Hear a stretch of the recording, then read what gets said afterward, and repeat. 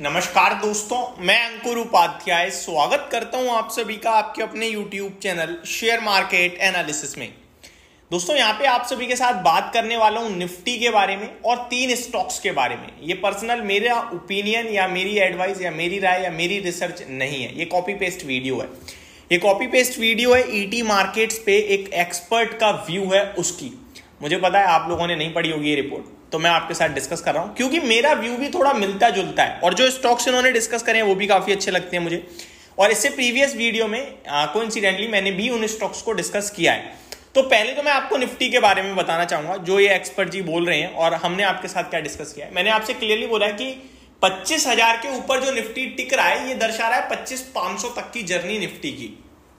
Plus America life high पे closing देता हुआ दिखता है आपको फ्राइडे के ट्रेडिंग सेशन में, जो अपने आप में एक कन्विक्शन देता है, कॉन्फिडेंस देता है कि हाँ जी all is good, market fresh life high पे, बिल्कुल टेंशन में नहीं है।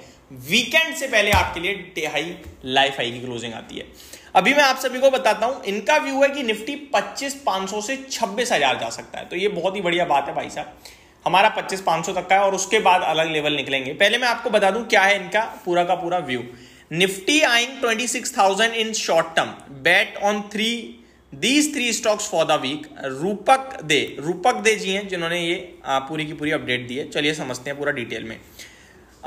ये बाय निखिल अग्रवाल etmarkets.com की तरफ से ये पोस्ट हुई है पूरे का पूरा आर्टिकल।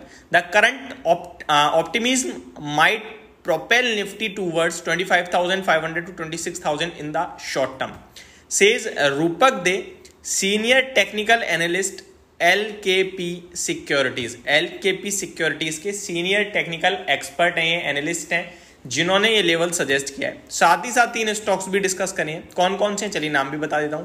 TCS है, DLF है और LTI माइंट्री है। अब पहले तो LTI माइंट्री को कवर करेंगे। क्यों करेंगे आपको अच्छे से पता है। लास्ट वीक 5700 पे मैंने आपसे कहा था कि भैया LTI माइंट्री और टाटा एलेक्साई लेके बैठ जाओ।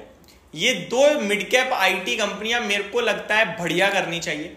टाटा एलेक्साई 7300 पे आपसे कहा था कि 7800 के टारगेट्स बनेंगे और पोजिशनली 8600 तक जाता हुआ दिख रहा है। और दूसरा स्टॉक आपके साथ LTI माइंट्री कहा था कि 5700 पे 6200 का फर्स्ट टारगेट है एंड 6600 तक जा सकता है। टाटा एलेक्साई तो ऐसे रॉकेट हुआ उस वीडियो के बाद कि अगले दिन ही 9000 का हाई लगा दिया। मैंने अपडेट भी शेयर करी कि all targets done. And Tata LTI माइंट्री समय लिया, 2 दिन लिए, तीसरे दिन चलना शुरू हुआ और तीसरे दिन जब चला तो डायरेक्टली 6200 हो गया, फर्स्ट टारगेट डन। उसके बाद हम सेकंड टारगेट के लिए स्टिल अभी वेट कर रहे हैं। तो इन्होंने भी LTI पिक कराया, तो मे भी हमारा सेकंड टारगेट इस हफ्ते डन हो जाए। मेरे जो रीजंस थे वो थे वैल्यूएशन, कंफर्ट, आईटी में तेजी, दैट्स इट। अब यहां पे इन्होंने 2 आईटी सजेस्ट करे हैं और नेस्डैक में 1% की तेजी है, तो मे भी कल आईटी दोबारा से बढ़िया कर सकता है।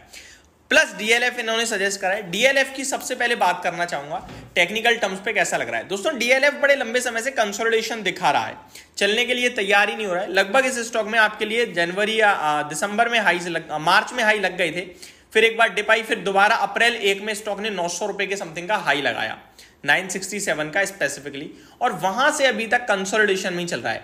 अगर मैं प्रॉपरली बात करूं तो मई 30 के बाद नीचे में लगभग 800 और ऊपर में 880।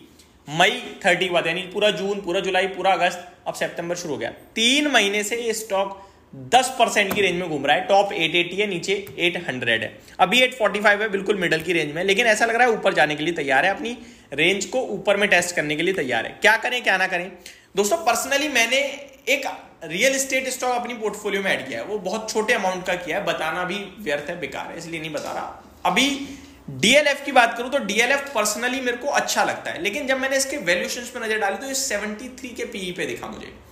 बाकी रियल एस्टेट के स्टॉक 40, 45, 50, 60 पे ट्रेड कर रहे हैं, ये 73 पे क्यों है, यहां मेरे को दिक्कत दिखी। अभी मैं आपके साथ बात करूं तो मेरे को DLF अच्छा लगता है, कंसोलिडेशन में दिखता है। अगर मैं वैल्यूएशंस को छोड़ दूं तो ये मेरे को 950 का स्टॉक दिखता है कि 950 तक जा सकता है, लेकिन कब वो नहीं पता मुझे, वो किसी को नहीं पता। इसलिए नहीं पता, कंसोलिडेशन के बाद ब्रेक आउट आएगा या ब्रेक डाउन आएगा, ये हम सभी को नहीं पता। अभी तो एक रेंज में, अब देखो कोई चीज है ऐसे है, कभी इधर लगती है कभी इधर लगती है, तो हम क्या कह सकते हैं भैया इधर निकलेगी या उधर निकलेगी, नहीं पता ना। तो सेम चीज मैं कह रहा हूं, इधर उधर में किधर निकलेगी नहीं पता, लेकिन इतना पता है अगर किसी पे है तो 810 820 के आसपास का एसएल प्लेस कीजिए, 880 के टारगेट रखिए, जब भी ऊपर आए बुक करिए। 900 के ऊपर क्लोजिंग आने पे टिक गया तो फिर ये आपके लिए 3 डिजिट में चला जाएगा और 950 भी आपके लिए इजीली दिखेगा। अभी थोड़ा सा समय ले रहा है। तो ये मेरी तरफ से हो गया डीएलएफ पे राय। एलटीआई और टीसीएस दोनों पे पॉजिटिव हूँ। टीसीएस कंजर्वेटिव वालों के लिए है कि भैया ज्यादा हमें वॉलेटिलिटी नहीं देखनी, ज्यादा टेंशन नहीं लेनी है, तो टीसीएस लेके बैठूंगा केवल 4450 के स्टॉप लॉस से, यानी कि 2.5% का एसएल, ऊपर में 5000 के लिए प्ले करूंगा। एलटीआई में एंट्री वॉलेटिलिटी दिख सकती है, लेकिन ऊपर जाने के लिए पूरी तरीके से तैयार दिख रहा है मुझे। 6150 की क्लोजिंग आई है, 6600 का मेरा टारगेट है फाइनल वाला। उससे पहले अगर मुझे खरीदारी के लिए मौका मिल जाए नीचे में तो बहुत अच्छा रहेगा, नहीं मिलेगा तो कुछ नहीं कर सकता, ये कहूंगा। अब फ्रेश एंट्री के लिए तो आपके मेरा पास स्टॉप लॉस भी नहीं बन रहा, बट छोटा सा स्टॉप लॉस अगर आप देखोगे तो 6050 के करीब का निकल के आ रहा है। Thank you so much for watching this video. Have a great day guys.